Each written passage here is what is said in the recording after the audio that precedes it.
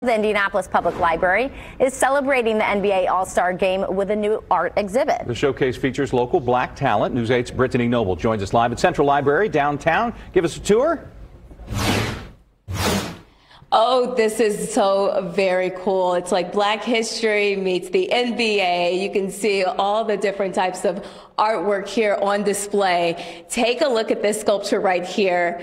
It was made out of soap. We have the artist here with us. Precious Jewel created this masterpiece. Precious, thanks for joining us and tell us more about your work. Thank you for having me. So I started sculpting with soap. I came from being a soap maker, and I've been sculpting with soap for 2 years now. And I just wanted to kind of pay homage to my childhood and a lot of other black folks' childhood. We used to just dunk our trash in the trash can and say, Kobe. So that's where the inspiration for this piece came from. And then what does it mean to you to be a part of this exhibit? It means everything. We definitely need these platforms for black people to be able to showcase our works and to be able to have them appreciated for what they are. So.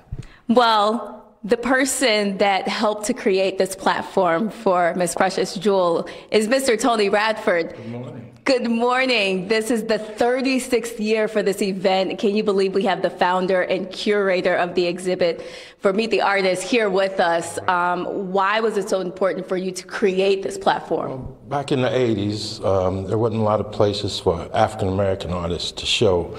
I was here at the library, went out in the hallway and saw an artist by the name of Joe Holiday. And he was like the first real black artist that I'd seen, you know. And I got inspired and wanted to do the show.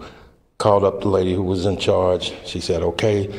Once I got home and looked at my inventory, didn't have enough work to do it. So I went back and said, well, let's do a show and create a show for African-American artists and celebrate black art. They invited me to a meeting. I told them what I wanted to do. They said, do it. I really wasn't ready. I thought we was going to have a couple other meetings, but they said yes, and so I've been on a journey for 36 years looking for very talented artists here, and we have a lot of very talented artists here. And so now this exhibit meets the NBA All-Star Weekend, so this is just a lot going on right here. So we get to talk with you later on in the show. He also has a big gala for Meet the Artist on Saturday. We will tell you guys all about that information. But look, this exhibit is free. It's during regular hours here at the library. I'm at Central Library in downtown Indianapolis. I'm Brittany Noble reporting for WishTV, WishTV.com, and follow us on Facebook for updates.